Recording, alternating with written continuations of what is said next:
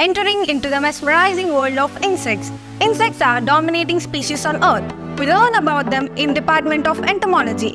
Entomology is the study of insects and their relationship to humans, environment, and other organisms.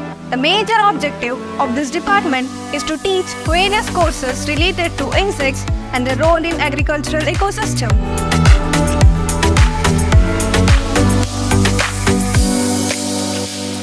Also, it aims students to graduate to maintain the inventory of major crop pests and develop suitable technologies like integrated pest management for minimizing crop losses caused by insects.